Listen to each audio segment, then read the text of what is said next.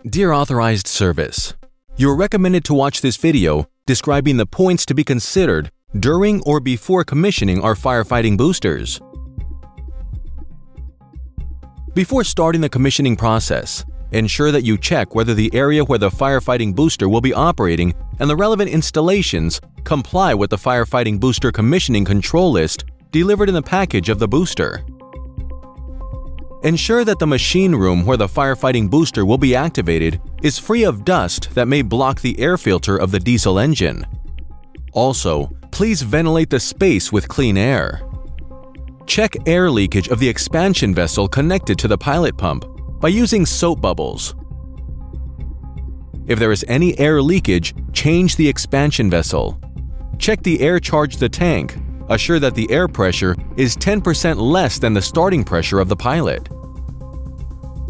Check if the location of the booster contains a water drainage outlet. Ensure that the booster is anchored to a flat surface from chassis. Check grounding of the unit. Ensure that the room where the diesel engine is located have inlet and outlet vents enabling air circulation. Check the distance of the diesel engine radiator to the wall, ensuring minimum 1 meter distance.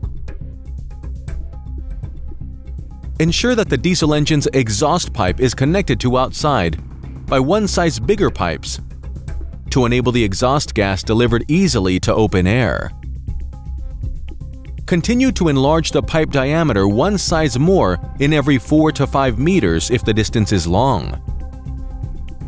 Put a flap at the end of the exhaust pipe.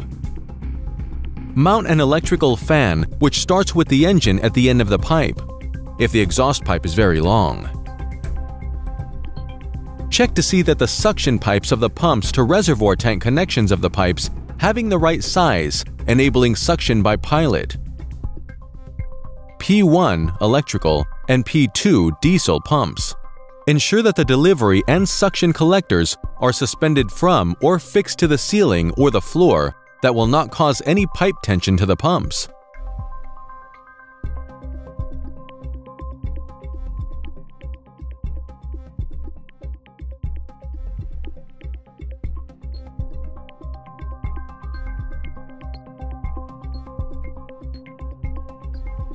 Ensure that the cross-sections of the cables connected to the P1 electrical panel are in line with the kilowatts of the electrical motor.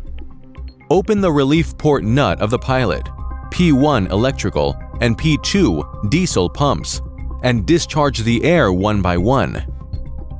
Install the pneumatic hose that is 8 mm in diameter to the pneumatic hose unions on the collector to establish its connection with the reservoir tank.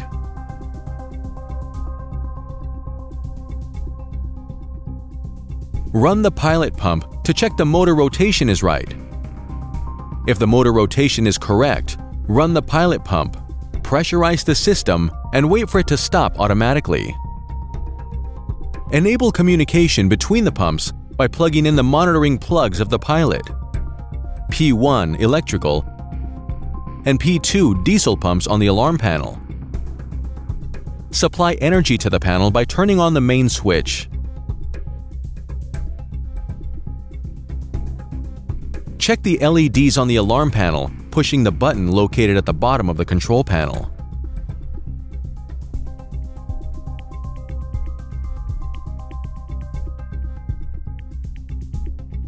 Run the P1 pump manually to check the electrical motor rotation is correct.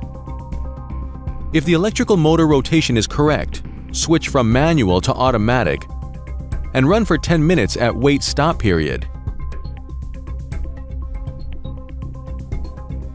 Countdown is over, the pump stops automatically and P1 electrical pump becomes ready to run. Check the oil, water, antifreeze, and fuel levels of the diesel engine. Ensure the rectifiers are activated by plugging the cable with printed plug, which is connected to the diesel panel, to 220-volt socket. Ensure the engine block heater is working. Connect the P2 diesel engine to the battery. Connect the terminal number 50 to its respective position on the starter engine.